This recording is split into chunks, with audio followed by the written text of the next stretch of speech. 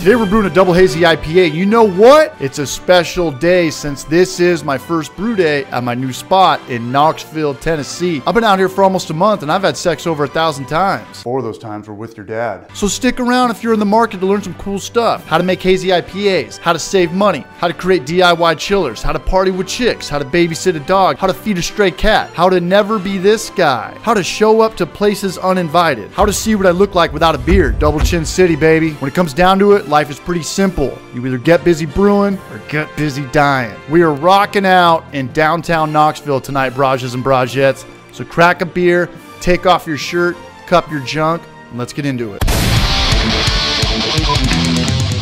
What is going on, guys? It's CH from Homebrew for Life here with our first grain to glass video since I violated my parole by leaving California. We got a lot going on today. I moved out here pretty much with just a claw hammer kettle, a grain basket, and an Inkbird. Huge shout out to Todd from Northern Brewer for throwing me a ton of equipment to get this channel going consistently again. Big shout out to the Clawhammer boys for sending me some toys as well. I was out in Nashville last weekend shooting with those guys, but I can't talk about that video. You gotta subscribe to their channel. But I'll tell you what, Kyle, my rash is healing up well and the cold sore is almost gone. Cheers. But in the meantime, let's get this brew day going.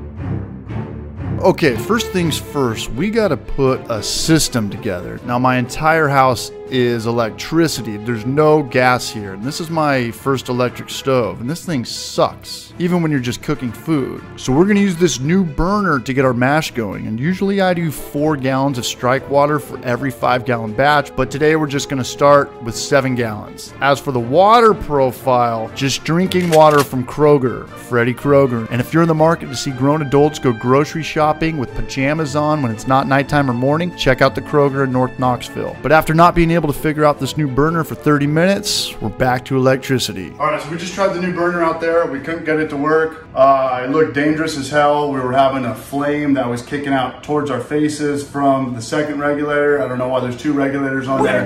So we're back inside. We're using electricity, but we've got 2 sources. We've got the oven right here, which is gonna take forever, but we also have the Inkbird sous vide up here. So we have 2, I think this is 1,000 watts. So we're hitting it from high, we're hitting it from low, and this should speed up the process when you're going electric. Clawhammer did send me some goodies though, but I have not connected it yet. But in the next video, I'm going to have 3 heating elements going on. Let me know if that's a good idea or if it's some Fire Marshal Bill shit. They also sent me a chiller, but I don't have a hose right now. But it's all good, because I set up a GoFundMe. This is my buddy Daniel, aka Dan. We were roommates in college. He's from Los Angeles, and surprisingly, he got into homebrewing a couple years ago, and now he's out here visiting me. How's the hangover? Not good. Still with you? It's lingering. Luckily, we tracked down a homebrew store in South Knoxville, only 4 miles from my house. 4 miles is actually pretty far in Knoxville, since everything is so small compared to San Diego. And this store has everything we need. All the good homebrew stores I used to go to in San Diego went out of business, and they're just getting more and more scarce. So any homebrew store is a good homebrew store. We're making a double hazy IPA today, and we are not gonna bring it to a boil. No particular reason, I've just never done it. Let's stay optimistic. We're shooting for an 8% beer. That stuff you up like Percocet. When it comes to malt bills for hazies, it's extremely important. We're gonna go with 10 pounds of 2-row and 5 pounds of flaked oats. That is a lot of flaked oats. Typically you want around a 70-30 ratio with base malts to flaked oats. Now as far as the hops go, Simcoe and Mosaic, 2 of the best and most accessible hops to come by. And then Voskvik dry yeast, which has been my go-to for the past year. We started the brew day late, and this is not the best course of action, but we are staying optimistic. This is a 2x4 we're using because I'm an idiot and we should have used the oven tray right here.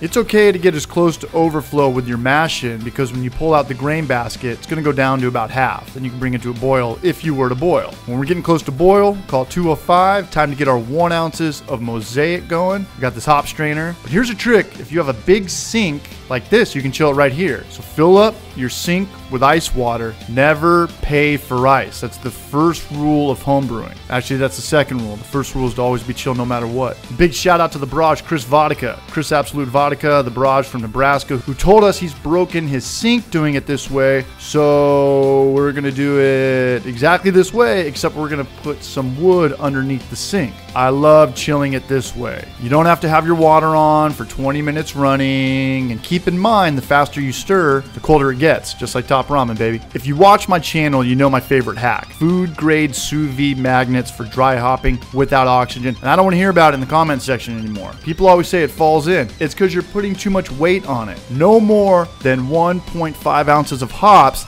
and squeeze the bag to remove all the star sand solution. Water weighs a ton. If you want to dry hop with more than that, get another set of magnets. We pitched the yeast at 125, and that's the hottest I've ever done before. Stay optimistic. Stash your OG gravity at room temp and let it cool down before you read it properly. Hit the town and do a victory lap. And by victory lap, I mean eat good, drink good, catch some live tunes, catch some rays, skies out, thighs out, get the clanks going. Guys, I hate doing this, but this keeps me from becoming a part-time Uber driver. I got 29 sick kids at home that actually don't exist.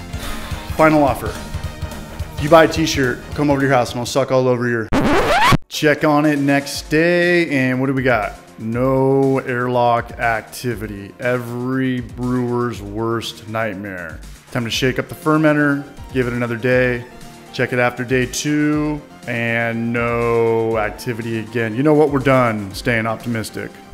All right, you wanna know what? I'm throwing this batch of beer out. The gravity was low. I was getting way too comfortable pitching the yeast hot. I'd pitch it at 100, and then I'd pitch it at 110, I pitched it at 110, I pitched it at 115, I got away with it. And this 125 is the cutoff. I've read online you could do 140. I'm never doing that ever again. It finally caught up to me. Maybe I'll change the title of this video, how to bring a batch of beer back to life. Just treat it just like a kettle sour. Bring it back to 180 degrees Fahrenheit. No bacteria can survive over 180 degrees. Chill it and repitch yeast. A couple years ago, I would have done that, and I'd come back on YouTube and be like, this is the best beer ever. But I've got nothing to gain by hyping up my beer on YouTube. Don't do a no boil high ABV beer. You're gonna use a ton of grain. That was dumb. Original gravity was 1030. I need to get my own mill. I'm pretty particular how my grain is milled. I crush it down more than most because I do brew in a bag and you can't get a stuck mash. But I will do a pre-boil gravity reading next video. The power in the house went out twice just from using that little skill saw, little $30 skill saw on Amazon. We started the brew day late, but ultimately I pitched the yeast too high. I was just getting too lazy with my execution. I've always said if you have a good system dialed in with good methods and execution, the recipe will take care of itself.